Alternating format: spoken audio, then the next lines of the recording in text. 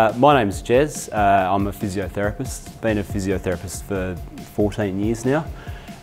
Recently moved to Victoria, and I was lucky enough to see Jason speak at a mentoring session last year, and from that really piqued my interest in coming and learning more about leadership.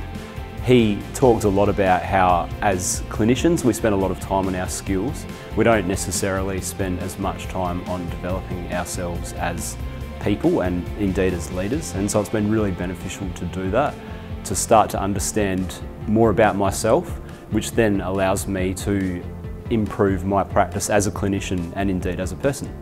I believe leadership is really important, like it's going to affect every aspect of my life, whether it's at home with my family or in my day-to-day life, as a clinician as well. If I can't lead my patients effectively, I can't expect to get good results out of them. And once again, if I'm not sort of organised in my own thoughts and ideas, that's going to carry through to, again, my role as a clinician.